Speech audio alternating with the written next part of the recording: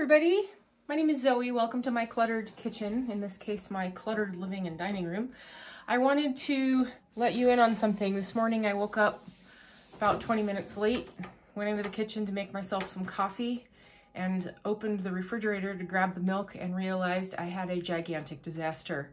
I had been defrosting some meat over yesterday and overnight, and overnight it decided to leak and spill everywhere. And by everywhere, I mean everywhere. It went all over every shelf, into every single nook and cranny that it could find. And my entire refrigerator currently is on my kitchen floor because I had to take everything out to clean it, bleach it, sanitize it, do the whole whiz bang.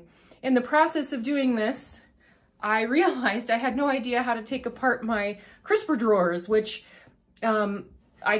you actually can do on most refrigerators. I Googled a tutorial and just came up with nothing, so thought I would create a tutorial for you because I didn't know how to do this, and I think it's actually pretty interesting. It's taken me 40 years to figure out how to clean a crisper drawer. So they do come in, many of them come in multiple pieces. Usually the front of the drawer will pop off in some way. Mine has two small crisper drawers, and one long, wide deli drawer. I have a Kenmore refrigerator, probably 7 years old. I'll put the model and make in the description as well as down below. And it has white plastic drawers with clear fronts, and the front pops off. Comes in two molded pieces, and I had no idea that it actually came off. Good thing I figured it out today because it was in desperate need of cleaning after 7 years and a big yucky mess from this morning. So for this tutorial, for most of your refrigerators, you're going to need a flathead screwdriver. I happen to have this dealy-wop. I have no idea where I found it. Probably came from some other thing, but it was in my drawer. It's a flathead. And I'm going to show you my drawer. I have my gigantic deli drawer. It has the white plastic with this front piece on it. Now I just cleaned this. I figured out how to do it. I cleaned it and I put it back together just so I could show you how to unassemble it again. Okay, so see the edges, how they're molded. Like that.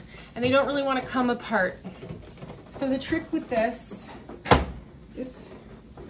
is to go from underneath in this little groove.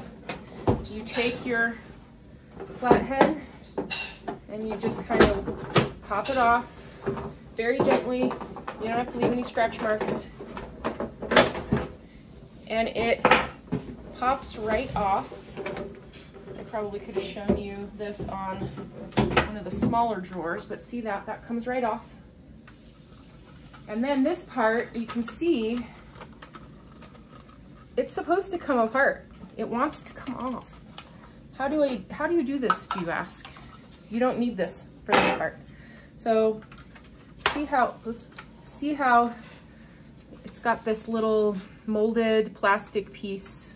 It snaps on there. There's just enough wiggle room. If you press these two pieces, here, let me do that again. Press these two pieces together and pull this out on both sides. It will snap right back in. Press them together, pull it out. The whole thing comes apart like that for you to clean. See all these little grooves? This morning, you can see the water still left in there. This morning there was a disgusting, slimy mess, and now it's all nice and clean. So to put it back together, the same way you took it apart, snap it in place. So you just have to line up your pieces and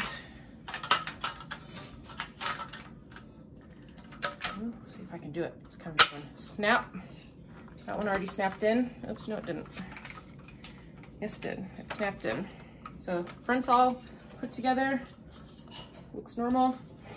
Grab your drawer. So one thing about the drawer, you'll notice it has these little groovies. So this piece also has the little notch right there. So that little notch and this little notch match up.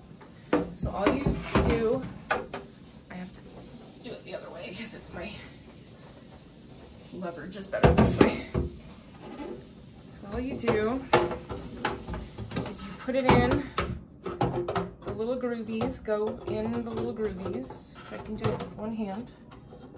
I can. My other fingers.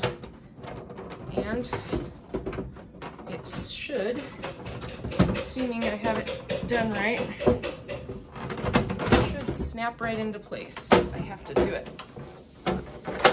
1, 2. Hear that snap? It's in. There you go. It's all done. Now, the refrigerator that I have has this large one because it's a French drawer, a French door freezer on bottom model. So this is the very bottom drawer.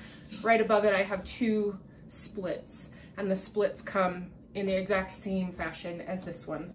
Thank you very much for watching. I hope this was educational and informative. Hope you have a great day. Go have fun, do good things. Toodles.